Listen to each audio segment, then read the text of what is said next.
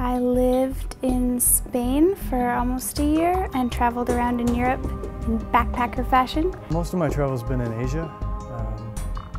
I've spent a fair amount of time in Japan. I studied the Arabic language in Amman, Jordan. I initially studied Arabic in a classroom setting. I took 3 years of Japanese here at Portland State.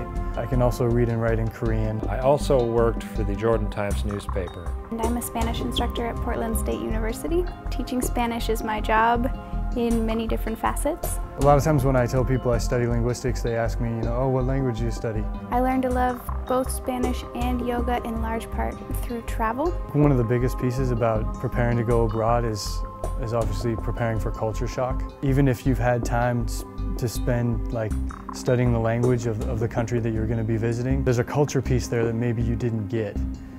Maybe you did. It depends on how deeply you've been getting into your study. What's appropriate in Spain wasn't appropriate in Argentina. From your usual daily life of going to school or you go to work and you kind of have developed this routine, but when you go into a different country, you're on somebody else's turf. The best way to describe linguistics is it's the study of language. Language is a manifestation of culture. When I was learning to speak Spanish in the States, I would translate in my head from English, and I would say the kind of things that I would say in English, translated into Spanish.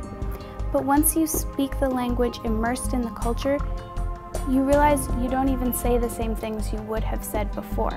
In the linguistics department, one of our core classes is called Understanding the International Experience. That class is all about just understanding how to deal with situations where you're out of your comfort zone in a different culture. Because not only in Amman did I, in Jordan, did I get to learn Arabic, but I also got to see what language meant to immersing yourself into a culture. Jordan has amazing culture. The history is just fantastic. I got to see Petra, which is this extremely ancient city. I got to float in the Dead Sea. It's got 6 times the amount of salt as your average ocean does. So you basically go into the Dead Sea and you float on the top of it.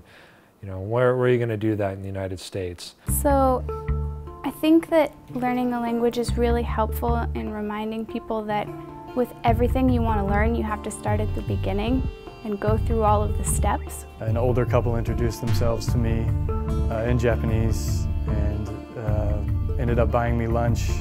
I ended up spending a couple days with them and their family. And they showed me around a couple different cities in Japan. And I was back there again in September and I met up with them again.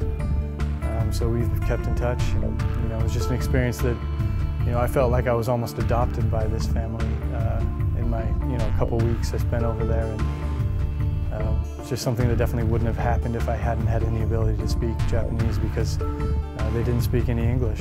I rode the train from Barcelona to the town I was going to live in, and nobody came to pick me up. The main word I heard was no, because when you're in a foreign country as a journalist, you hear no quite a bit. And it was terrifying and hugely humbling. Here I was thinking, I have 3 years of Spanish. For them to answer the phone and me to go, soy Shayna. And all I could think of to say was, I'm Shayna. And they were like, oh good, Shayna, okay. It's the language that teaches you about their culture. It's learning that foreign language where you find out the origin and the history of certain words. Learning language has been, it's had a huge impact on my life. And Portland State is a great place to do that. All you need to do is walk through the park blocks and you'll see quite a few countries, quite a few languages represented.